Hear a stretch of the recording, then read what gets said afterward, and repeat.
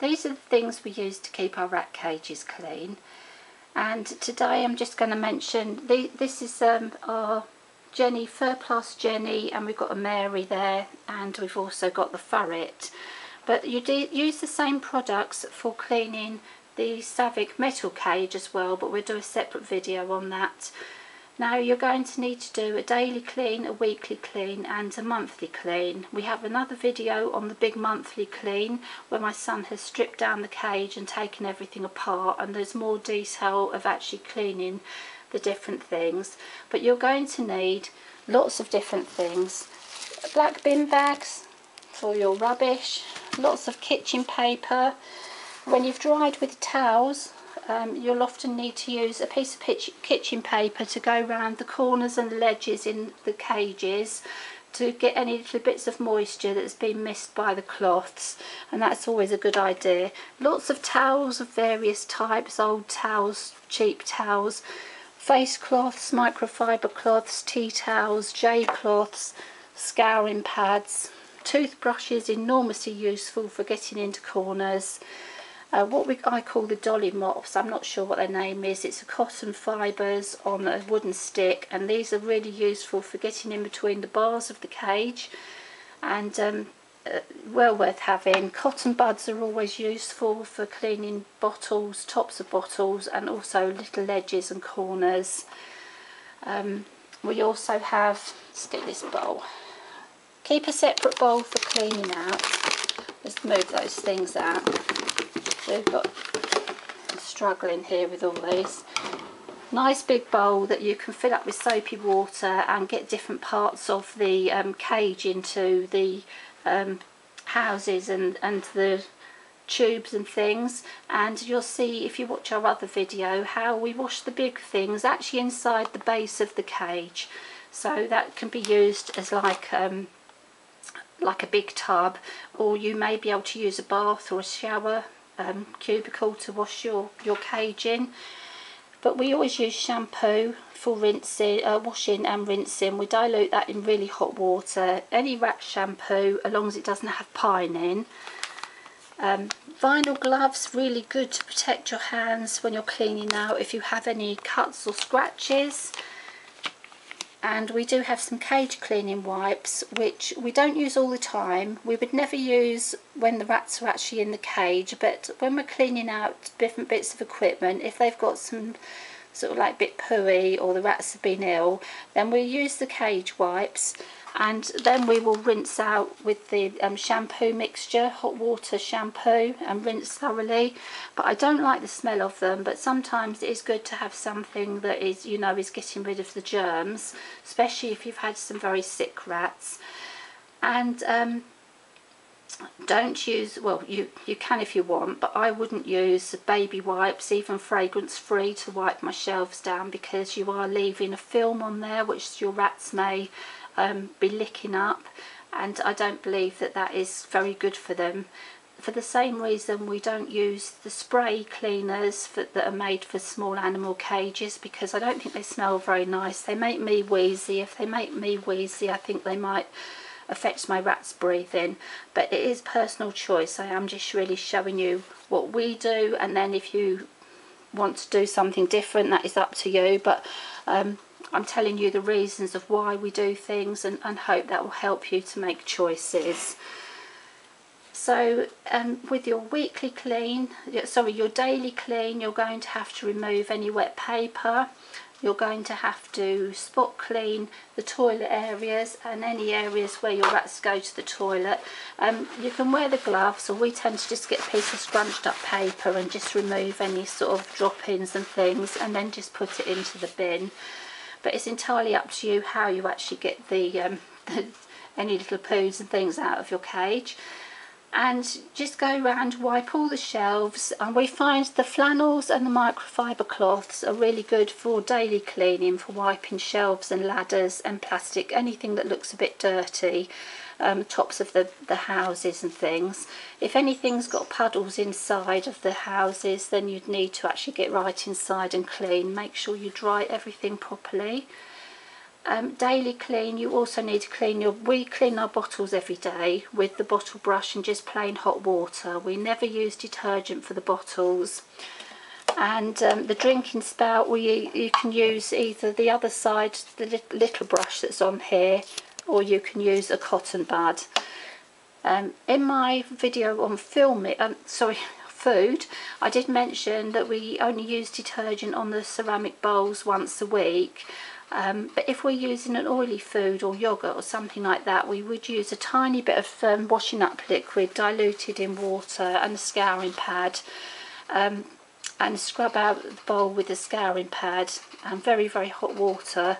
But I can't emphasise how important it is to use a tiny bit of washing up liquid and to rinse really, really well. Some people scald out the bowls with hot water, but if you're a child, I would be very careful about using the boiling water from a kettle. I would definitely get an adult to do that for you.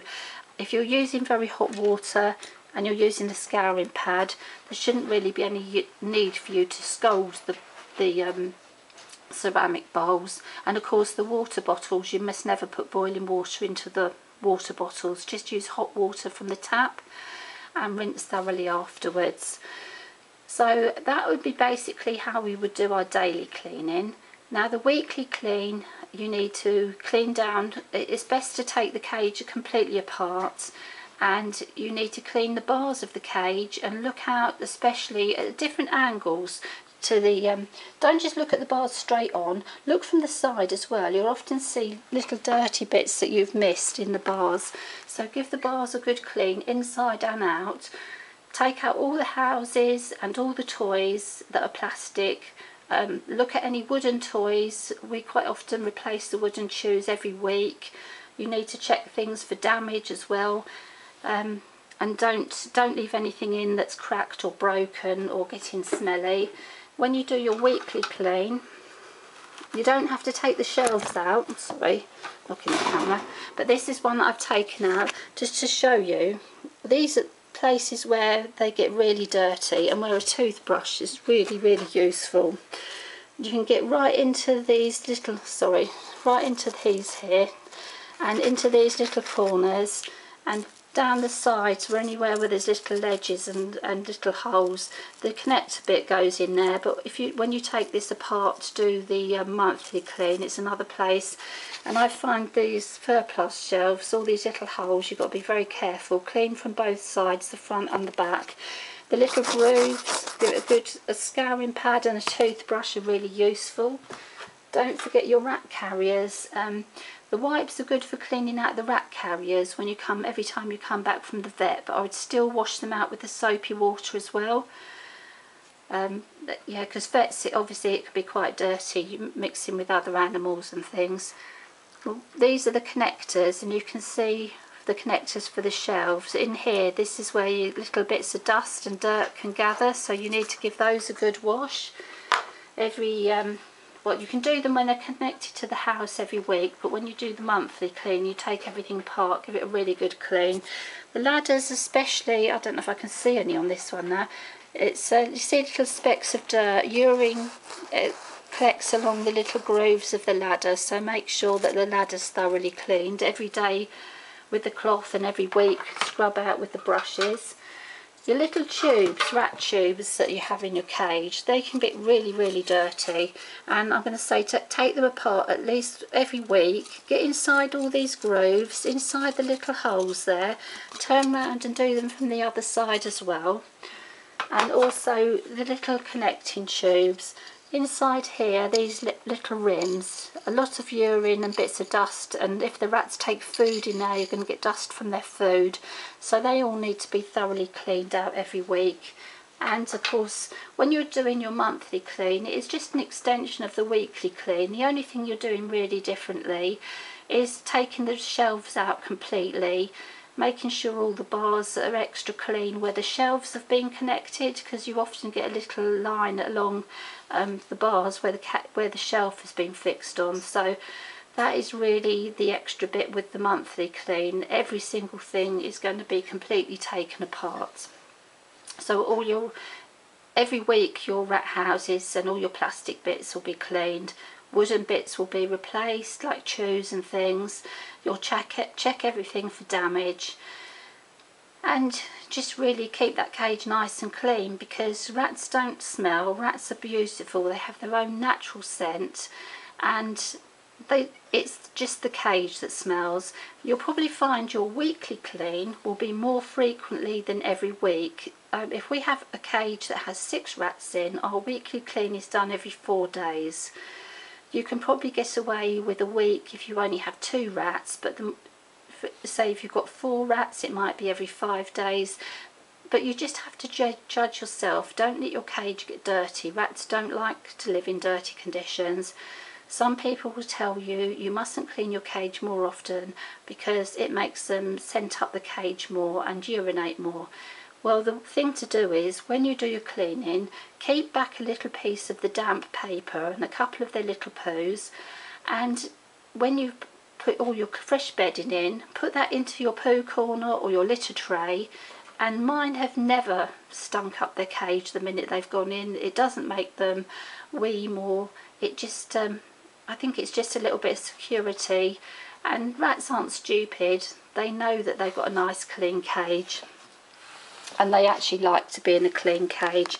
Now the hammocks, we have another video on cleaning hammocks as well, and I showed you how we would hand wash them. Now hammocks absolutely stink if you leave them in for a week.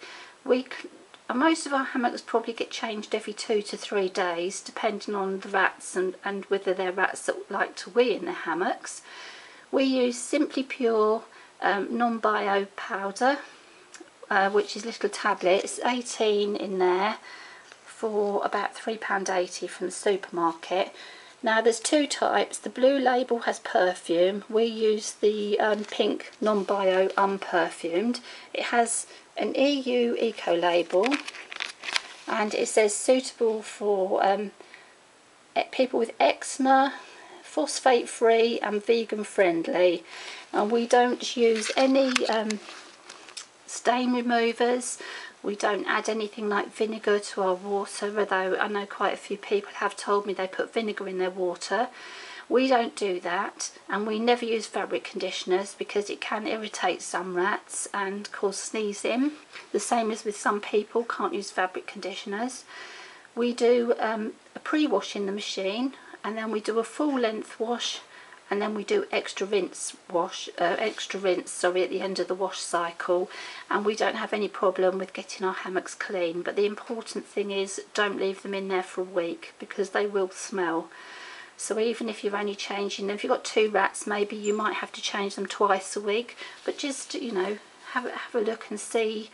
If you can smell them, then it's really, they've got to be changed. So keep everything nice and clean, because rats don't like to be dirty, and cleanliness is very important to the health of your rat.